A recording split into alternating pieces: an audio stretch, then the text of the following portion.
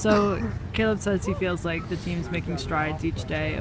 Do you feel like the group felt even better today than they felt against FC Tucson? Yeah, I think that we wanted to make sure that we made progress from the last game, and I think physically, the legs are going to come along, and I think that with the ball and defensively, I thought we looked pretty sharp. I think that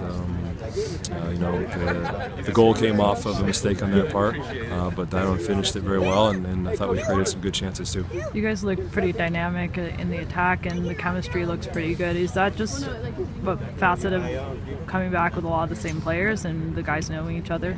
I think that's part of it. I think that having the core group around is very important, especially coming off a championship run. You got a lot of confidence, and I think the belief in the group is there, and the relationships are there. That's the most important part, I think, in any team, is having those relationships and continuing to build those.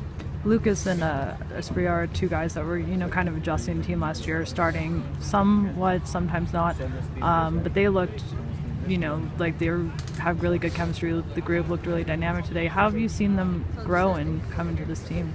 Yeah, I think that Luca came in mid-season last year. Darren was a new player last year, and it took some time, I think, for them to understand their role in the team and what was asked of them. And I think that Caleb's done a good job of teaching them what he wants them to do, and they've obviously had a good performance tonight.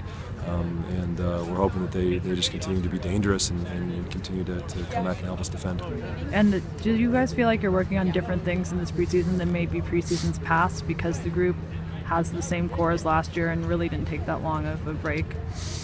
Yeah, I think that it is a bit different for sure when you've got a similar group from the year before, and I think that we're just trying to get sharper, and the layoff wasn't long, so I don't think it's going to take as long to get where we need to be, where we ended last year.